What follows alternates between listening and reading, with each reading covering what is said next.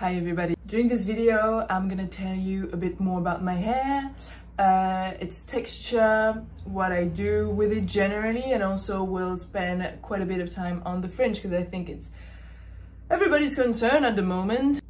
So there we go. So my hair now is in its absolute natural state. I sleep with my fringe up just because I don't want it to be in my face oil, or I don't want it in my face when I sleep. It's more convenient. I don't want it to get too greasy because fringes and sebum, it's not a good match. So I kind of pin it up, but here you have just my natural hair texture.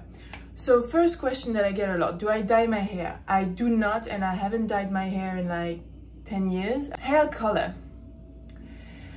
It is dark blonde, light brown with ashy undertone. Summer is about to start, so I'm pretty sure that my ends will get lighter.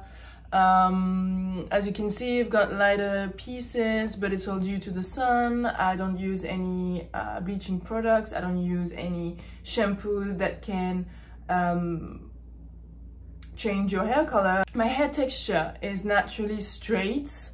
We see a little bit of wave, but it's not that, you know, I'm not curly, I'm just straight. I've got lots of hair. I tend to, people don't realize how much hair I have until they see me or until they run their hands through my hair. I have lots of hair, like really, I'm super hairy. So the trick to have a fringe that is kind of autonomous, so low maintenance, you don't want to spend your whole day trying to fix it. I've asked my hairdresser to cut it in a feathering manner. Every time a hairdresser comes at me with scissors like this, I scream and I run out the door. It's super okay to have a straight fringe, but my style is a bit more, it's in between curtain and this light, you know, nonchalant French girl fringe. So let's unleash the beast. To everybody that says your fringe is always perfect, let's see. So that's what it looks like when it's not styled. How can I? So I'm not gonna go out the door like this. I could. I sometimes do, but you know, it's not the point of this video.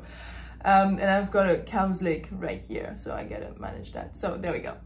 The bits around that frame my face are longer because I want, you know, to have some movement, some dimension. So the fringe is cut very lightly, almost layered. Depending on your hair texture, the fringe won't look the same. Of course, if it's curly, it will curl.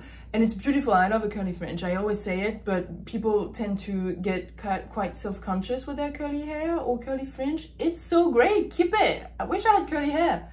Isn't it always the case though? You have straight hair, you want curly. You have curly hair, you want straight. Human nature. Even though I have lots of hair, it's not that thick. It would do that naturally if I let it hair dry. I would look like, you know, a 70s hippie girl in LA. So I use either a blow dryer with a round brush, but lately I've found that using a straightener, very thin one, I'll show you in a minute, was a little bit better and quicker and time saving. And sometimes I will keep that part open in the middle and kind of, you know, just style it around my face. Sometimes I would just go for a straight bang, and sometimes I just stay blind when I don't want to see the world. This is my straightener. It's quite thin. Oh, I hate to do that. I look like a real beauty blogger. Look for travel hair straightener, because as they're made for traveling, they are super tiny and they go so well under the fringe. They allow more control over what you want to do. Then it's quite easy. Didn't invent anything. I will still do sort of a curved motion to give a little bit of volume. But as you can see, I'm kind of turning it inward so it sits. Naturally, it will sit on the side of my face. That's what I want. I'm tempted to say that's pretty much it. Once my fringe has the desired movement, to ensure that the fringe stays matte and full and soft, and to make sure that it will manage itself, I use a lot of dry shampoo. I'm using the Batiste original dry shampoo. In France, I use the Chlorane. I was about to say chlorane. I use the Chlorane dry shampoo for brunettes because my roots are a bit darker than the rest of my hair. So lately, I've been loving this product by Playa. It's called the Soft Volume Powder, and that's exactly what I want. What I do is I kind of lift my roots and get some powder in, and then massage that, kind of lifting the roots. That will keep my hair looking matte and fresh and light for the rest of the day. I like that bouncy feeling. For the rest of my hair, there are different things that I use. To make sure that my ends are not dry, I do coconut oil masks. I just lather my scalp, massage it really well, kind of make the blood rush to your scalp, which helps with growth. And then on the rest of my ends, I'm not shy with it. I put like a handful of coconut oil in my hair, let it sit for an hour or two or overnight, but then you will have to change your pillowcase. Just cleanse it twice or 3 times even. For the rest, for daily use, I don't really use conditioner. Since I use coconut oil, I would not use a conditioner when I wash my hair because it's too much. What I love to do though is a no rinse treatment. I've loved that one from Gisou. It's made out of honey, and I've used it quite a lot. I love it. It smells so good and it's so hydrating. And another product that I love is from Playa again, and it is their New Day Mist. It's like a hydrating water mist. And to finish off, some Gisou oil. Oh my god, and it smells so amazing. Oh yeah. And that is it for what I do with my hair on the daily. Hair is really important for me. It does not define your beauty, nor your gender, nor your value in any way.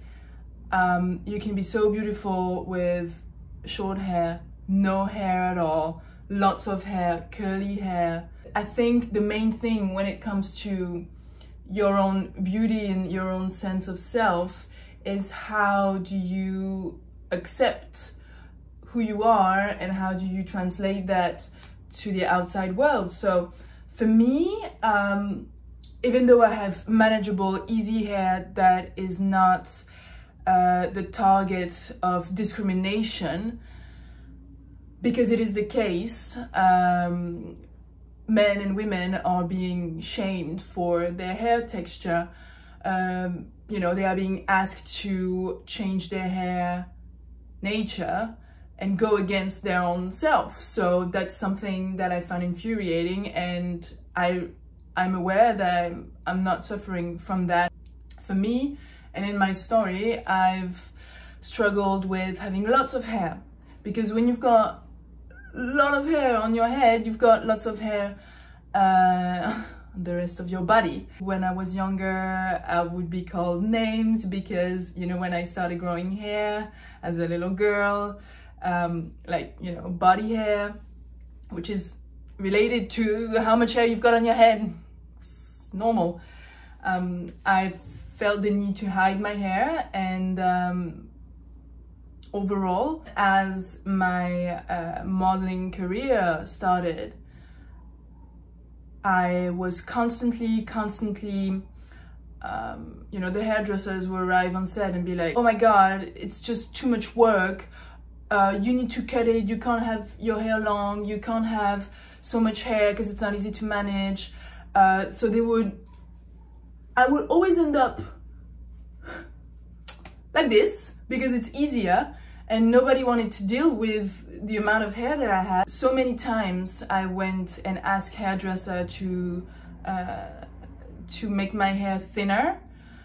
So they would cut inside the hair, huge amounts, huge chunks of hair, so it would be lighter. And then I felt like it was not really me, and I was missing the weight, I was missing the you know, the feeling of it. And as soon as now, because I'm filming this video when we're facing COVID-19, and so this break has allowed me to take a break also on my hair and let it grow back. I will not let anybody else dictate what I should do with my hair, because my hair is my property, it's my body. If I want it long, if I want it thick, if I want it pink, I'll have it that way. And if your natural hair texture is a trigger to somebody else, or somebody else has a comment on your natural hair or anything that belongs to you in your body, if you decide to shave it, if you decide to have it green, if you decide to wear accessories in your hair, whatever you want to do with your hair, that is your right. And nobody else can say anything about that. So on that note, I hope you all find beauty in your journey towards self-awareness and self-knowledge. Being aware when you go against your nature is one step away from the violence that you aim at yourself. So, all right, I'll see you later. I hope you enjoyed, and bye.